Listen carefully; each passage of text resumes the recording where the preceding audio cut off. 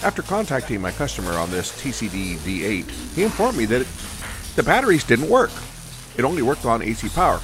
That would have been a nice thing to know going in. So let's check into the input connector because there's a switch in there and it can sometimes give us trouble. So I'm back on this little DAT portable that we couldn't get power to. Everything was pointing to the DC to DC converter, but the fellow that owns it, he said that it worked with on power, just not on, or worked not on batteries, it worked on power.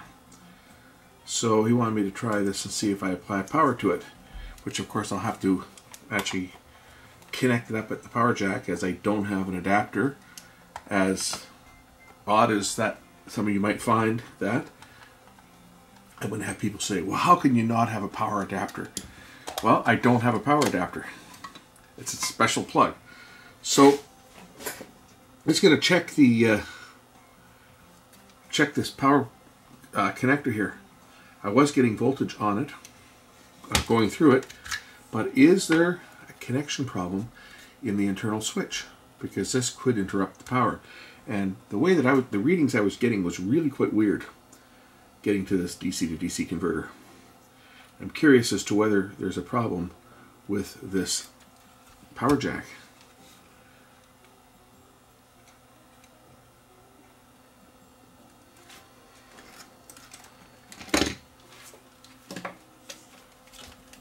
As I say, the fellow that owns it, after I chatted with him, said that it worked off of his adapter. It would have been nice if he had sent the adapter with it, but he didn't. So let's just see if we've got continuity through this switch here. Yeah, there's continuity on the switch there, and the center pin is that one, I believe. Yeah, that one's the center pin, and the outside is going to be, I believe these ones here. This one's outside. But what about this one? I'm not so sure about that.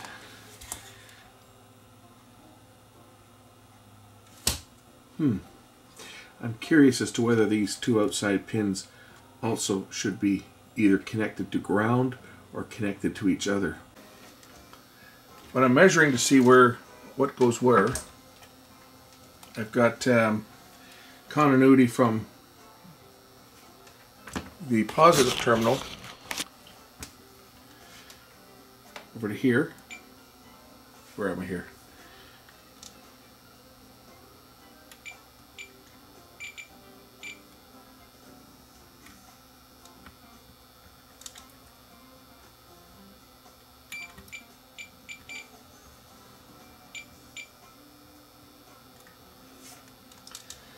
Negative terminal is going through over to this one, I know that. And positive terminal is going through to this one here. I just measured it. Oh, there's a diode in line, that's why, I think. Yeah, there's a diode right here to protect it.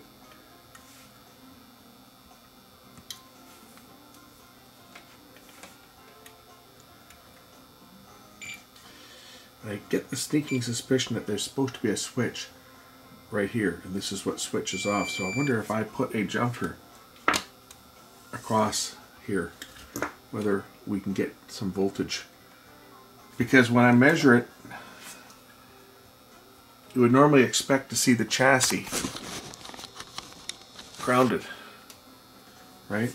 We've got our positive, but we don't have any ground. The ground is open. Yet this screw is grounded. We have no ground reference back to the negative terminal for the battery. I'm curious as to whether that switch is actually open. That could certainly cause me all kinds of weird problems. I'm just going to put a jumper in here momentarily. I'll just put a bit of bridge across here. This is a switch.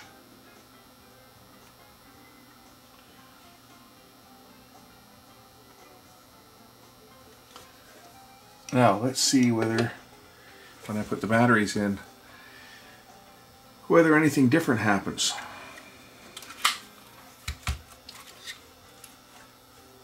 I got power.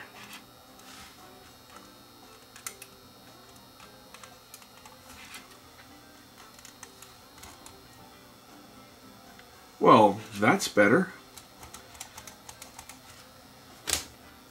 Sounds like we've got a jammed mechanism. And that's what his complaint was the mechanism was jammed.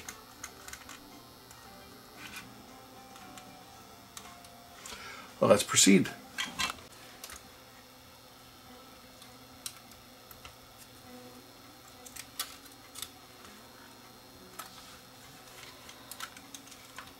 I'm going to remove the front panel again.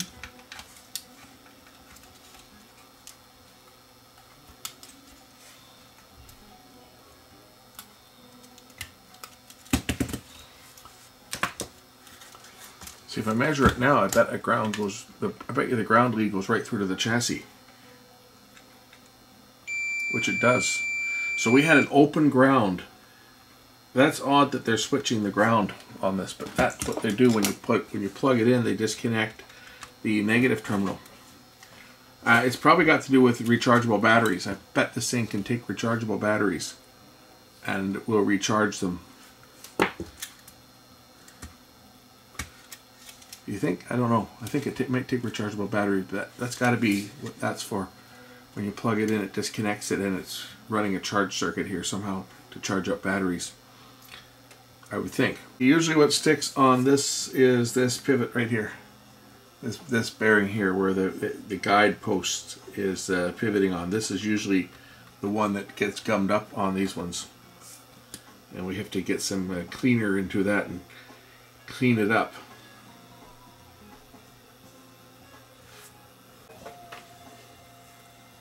In case you're wondering, that's just isopropyl alcohol that I'm using to saturate the bearing and get the old lubricant softened up a bit.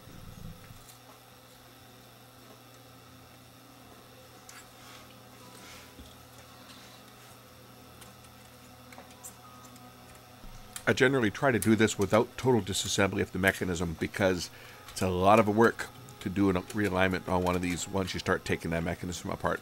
If you can free it up and lubricate it without taking all the pieces apart, you're much further ahead and you have a lot less work to do after the fact to get them operational again.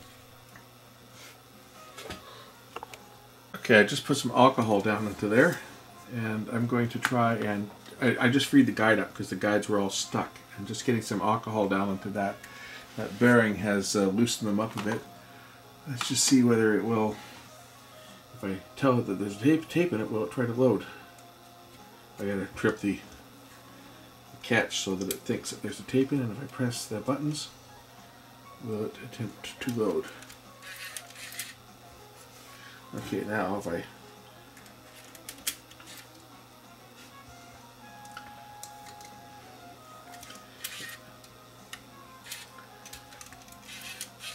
okay, so now at least it's trying to unload. I'm going to try loading a tape. Okay, push the tape all the way in, and then trip this little lever.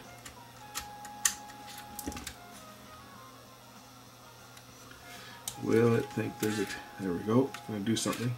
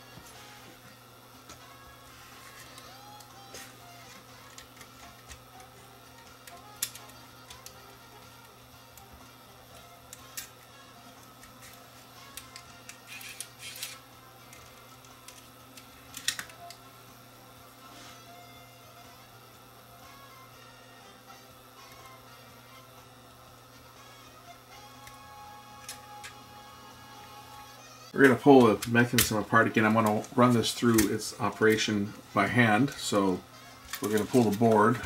Now that at least I know I can get the unit to power up. Let's pull the mechanism apart again and check the mechanics on it.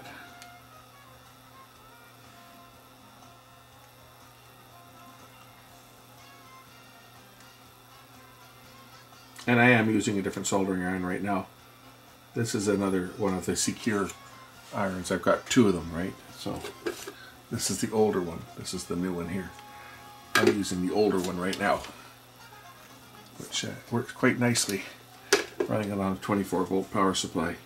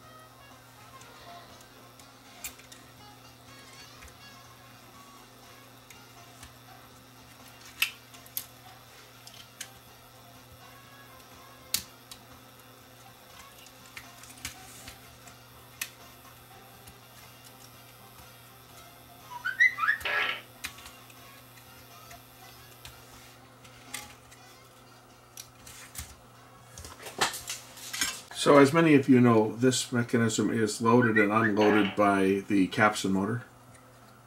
It is what controls the mechanism through this little cam gear over here. So if we trip the cam gear, this will spin and it should load and unload the mechanism, which it is. If I'm turning it here, it's loading the mechanism now. Makes 1 revolution and then stops. So the mechanism is now loaded. You can see that the guides are already up in their full loaded position. And if I flip this gear back again the other way and turn the capstan motor the opposite direction, it will unload the mechanism. So I turn it this way and you'll see the guides here will unload just like that. Now they get gummed up, and that's the biggest problem with these mechanisms, is that the mechanisms get gummed up. That's the biggest headache with these, is these mechanisms. So what we need to do is we need to clean off this old grease that's in here and put some newer grease in. And also I want to make sure that the one of the guide pins doesn't come loose, because some of them have been known for the actual pin to start pushing its way through the bottom of the guide, and the guide can actually fall out. The other guide that I'm concerned about is this one that's on this side, which of course I can't see because it's underneath all this other crap.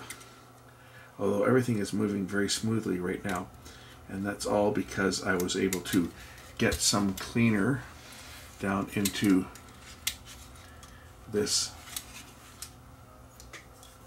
pivot right here. Get some cleaner in there to free up this guide. This arm was frozen. Now everything is turning very smoothly.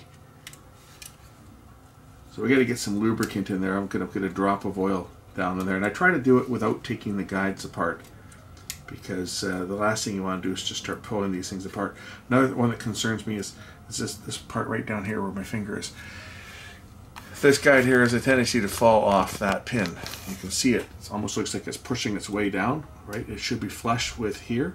If you see this one, but you look at this one here, is down low. So I want to try and push this guide back into place, because that's part of the problem, is it get jammed.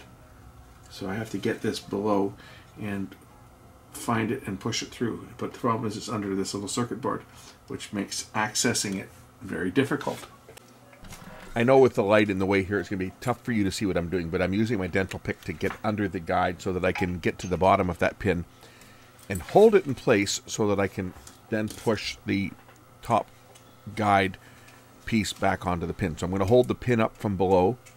The pin is what attaches the guide block to the movable arm. And when it gets a little bit of slack, the arm can slip off of the guide itself and actually be resting on the pin. if you can follow what I'm getting at, maybe a little diagram might give you an idea of what we're working with here. So this is a kind of a crude drawing, but this is our guide pin, looking like down from the top. This is the pin that's recessed.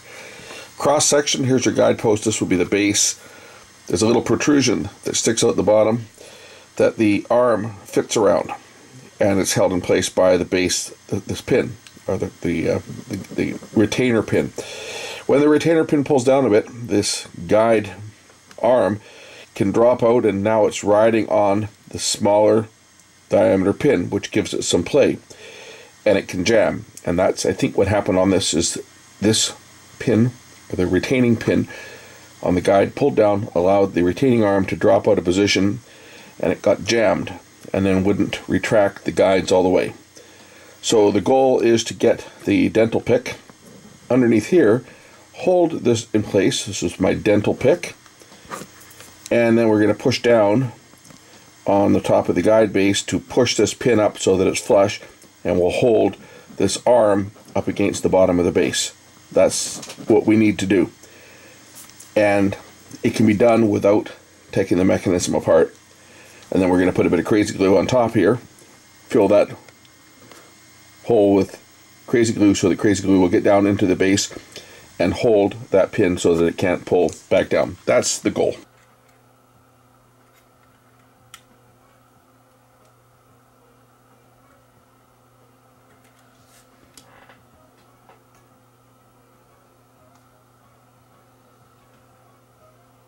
Trying to get my hook underneath the guide so I can push the pin up and then push the guide flat onto it.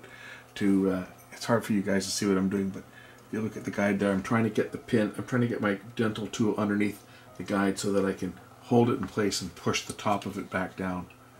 It's just hard to get at. I'd have better luck with it more fully loaded. It's just that there's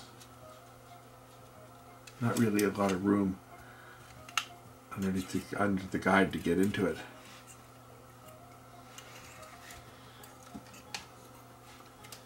Without taking the whole mechanism apart, and that's something I want to try to avoid, is removing the whole mechanism, just because it's a lot of work to put this thing back together.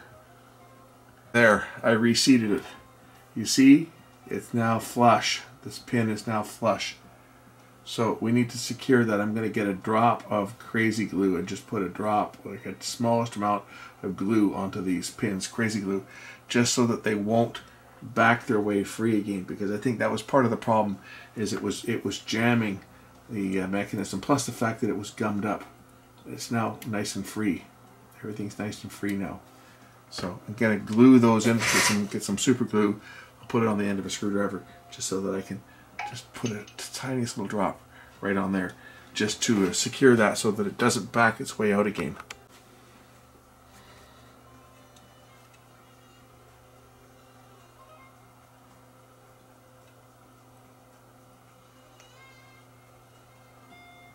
And I'll do the same on this one over here.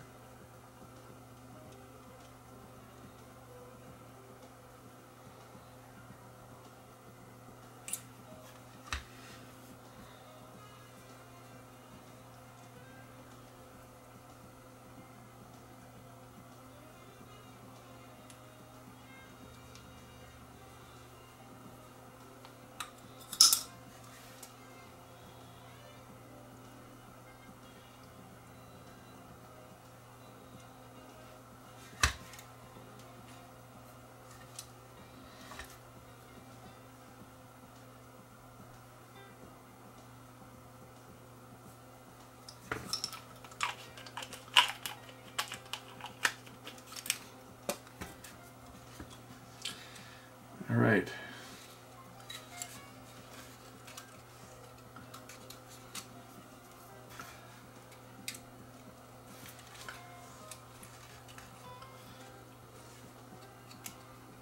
No effort required at all for that mechanism now to load and unload. I'm now going to get some oil, just a drop of oil, clean off the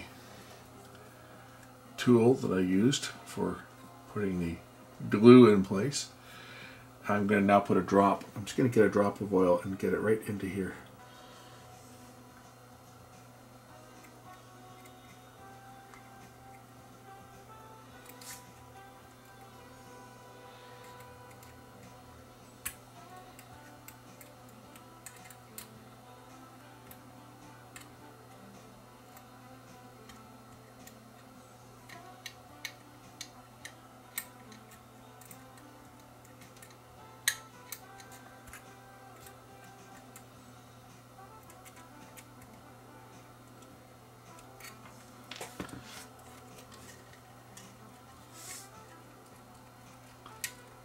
Okay, we'll get some super lube down onto the rails here. I can either use super lube or moly coat. Both of them are equivalent. I'm getting low on moly coat right now.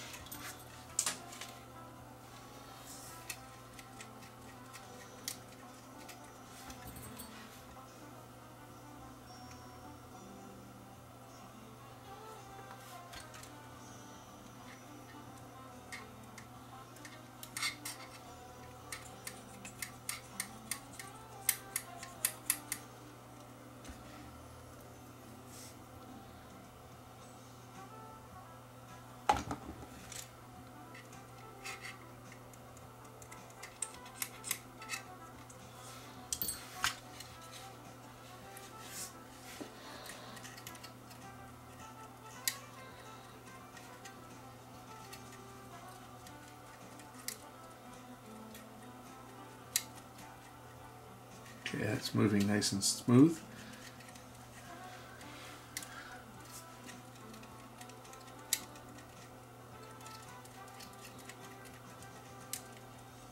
Alright, let's put the circuit board back in and see whether it will load a tape, and more importantly, will it play a tape. That's what the ultimate goal is here, is to get this so that it will play a tape.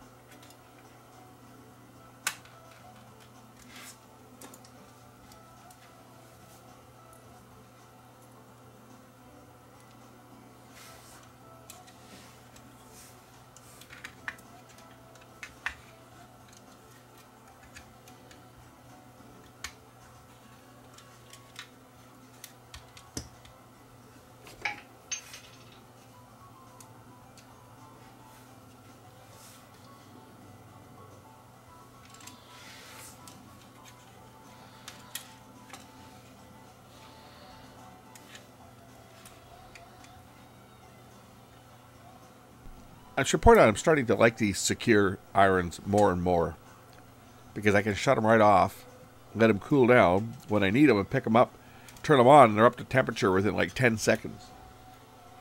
No more needing to leave the soldering iron running all day while I'm using it. Just turn it on when I need it and turn it off.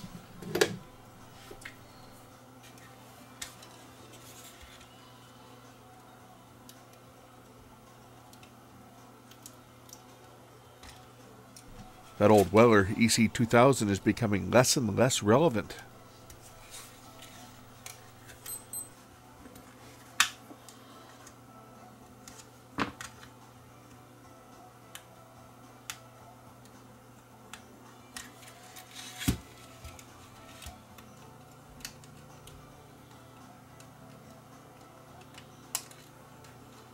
And to answer your question, what would I do if there was an electrical problem on one of these little DAT Walkmans? Well, I wouldn't be fixing it.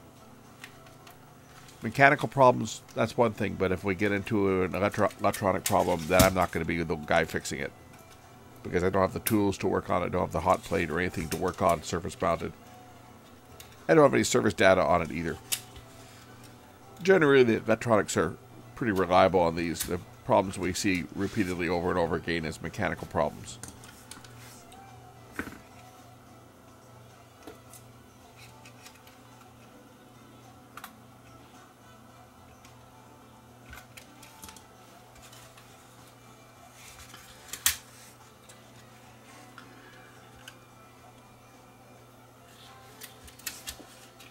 One thing you do want to do with any of these portable DAT machines is you want to use them on a regular basis, because the worst thing for any of these mechanisms is sitting around doing nothing.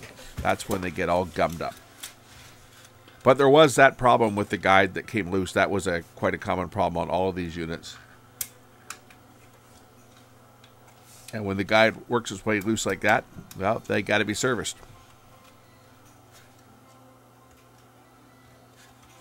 This just reminded me my own TCD D3 hasn't been used in a while, so I think I'll just turn it on and we'll see if it plays the tape. There it is. Some music playing through some headphones. My old TCD D3 is still functional. And I said, doing this reminded me that I really needed to fire up my TCD D3. And for somebody who asked if this one in the prior video was the smallest DAT Walkman that they made, no, I think the D3 was a little bit smaller than this one. Observe what it's doing, if it's going to try to load a tape or not. And of course, we have to plug the front panel in or it won't power up, right? Because the microcontroller is on this front display. So without the front display actually connected to it, it won't do anything. Okay, batteries in the bottom here. Okay, will this load a tape?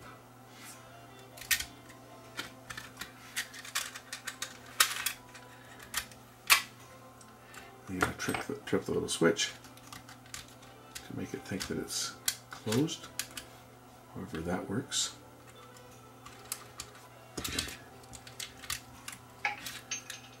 We saw the mechanism load there, right? Gotta lift it up, drop it back down,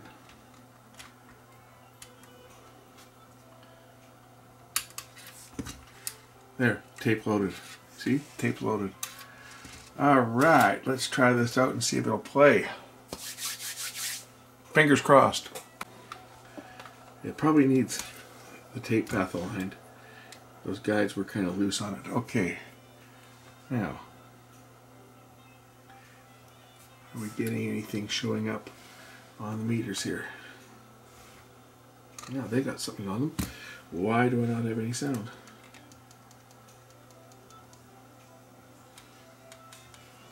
Oh, wait a second.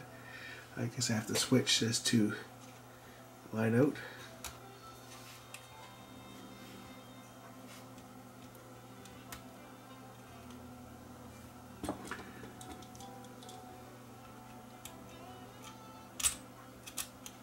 Okay, that's line out.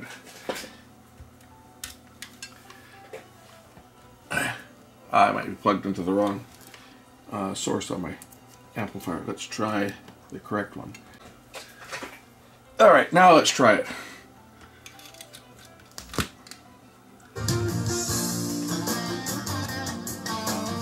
I have sound.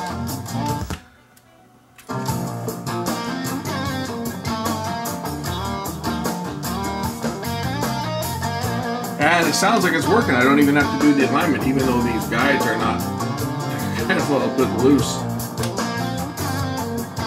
They're not turning on their own, but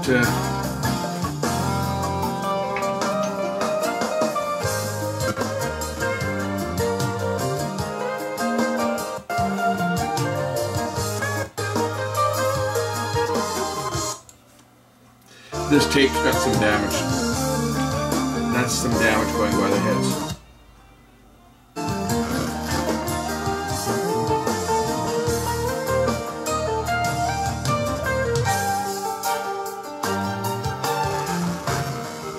There goes some more damage. This tape's been chewed up a few times.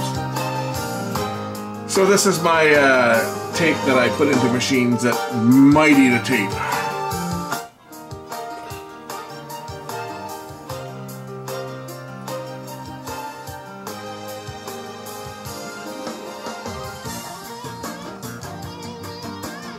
I think it's time that I put this together. Now I gotta stop it and eject it.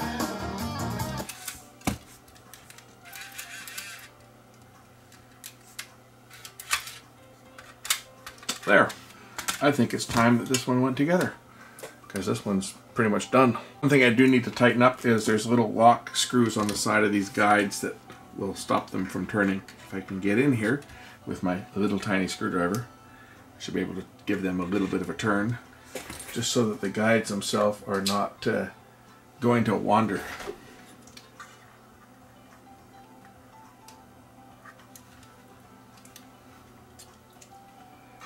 Almost impossible to get a screwdriver in here.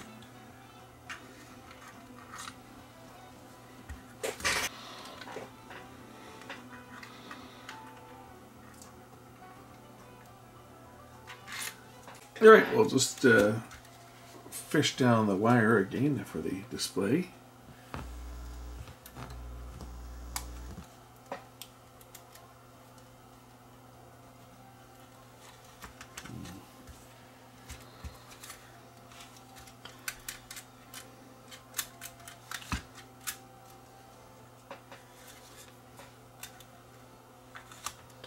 There it goes.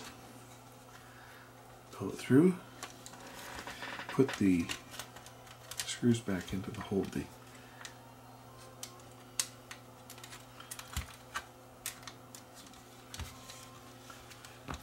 top in place.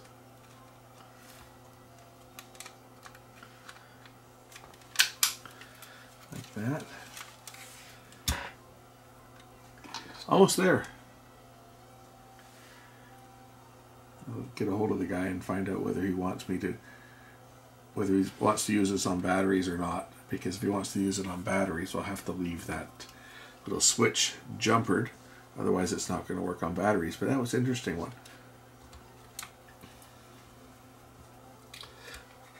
I can't say I haven't seen the switches like this fail before, just not in this type. And of course, when I contacted him, told him I had a problem with the DC to DC converter because it wasn't turned on, his reply back was, well, I forgot to mention that it only works on the adapter. And of course, I didn't get the adapter with it, so that was kind of a clue. When he said, well, it turned on with the adapter, it turned on, it wouldn't operate. It wouldn't unload the tape. So I said, okay, well, we'll put it up on the bench again and I'll try bypassing that switch. And with the switch bypassed, it opens up.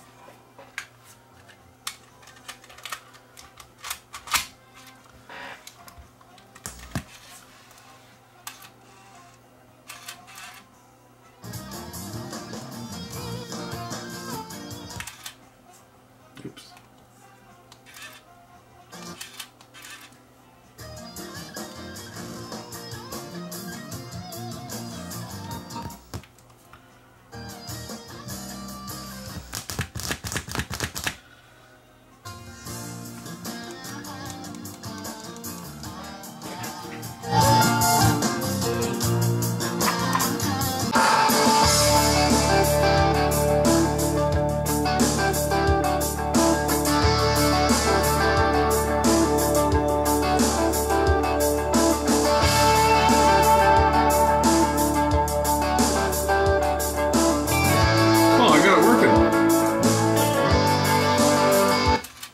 what we have to determine is whether it is going to be, whether he's going to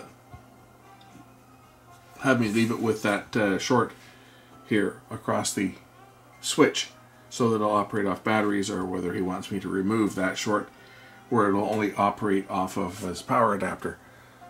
But I'll contact the owner of this and find out what he wants me to do, and we'll send it back the way he wants it. But that's it for now. This one here is pretty much done. All I got to do now is just put the back on it, but I'm going to contact the owner of this unit, find out whether he wants me to leave the switch bypass so that he can use batteries. And of course, if he wants to use his adapter, all he has to do is just pull the batteries out. Right, pull the battery pack out. But we'll leave it at this for now. I'll put it together after I hear back from the owner and find out what he wants to do. But hey, there we go. We got it going. Now, just to be 100% crystal clear, for those out there that have an opinion on this, like the guy that was jumping all over me for cutting a hole in the bottom of a receiver to access the transistors, about how he would be so pissed off, and why I didn't mention that I had spoken to the owner of it before. I've spoken to the owner on this. I'm adding this here. This video actually was completed. I just hadn't uploaded. I was waiting to confirm with the owner that it was okay to leave the jack bypassed so he could use batteries. So now we can throw the unit together, because I heard back from him and he's okay with leaving it disconnected. Normally I wouldn't even bother. Normally I wouldn't even show this on the video, because it's not really anybody's concern. But because somebody was so concerned that they had to take offense that I didn't mention it on the video, I'm mentioning it now. Just for those that are concerned. That before I do anything like this, I always let the person know exactly where they stand and what their options are. So I'll put the back cover on. It snaps into place. I got to make sure that the switches line up.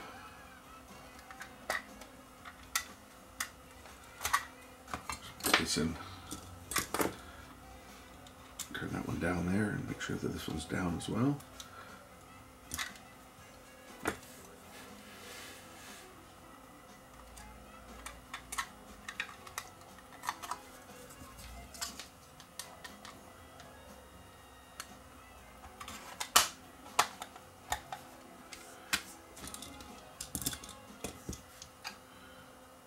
And the back cover screws go in, and we'll give it one last test before packing it up, ready for its trip back home. Okay, the unit's back together. The switches are functional. Let's put some batteries in it and make sure that everything works now that it's together.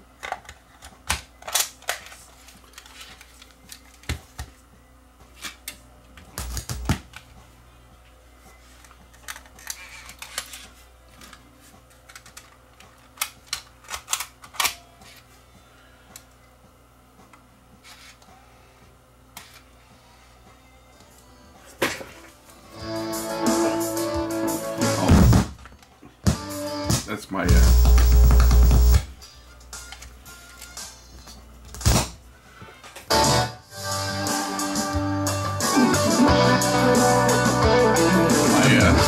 is a little loose here.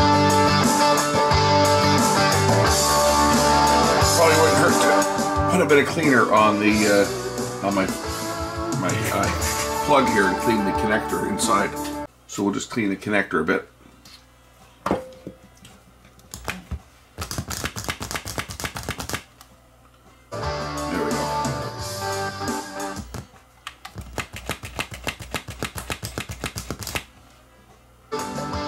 That's better.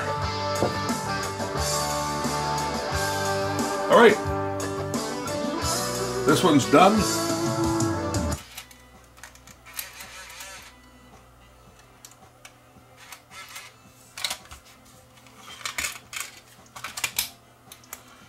Thanks for watching.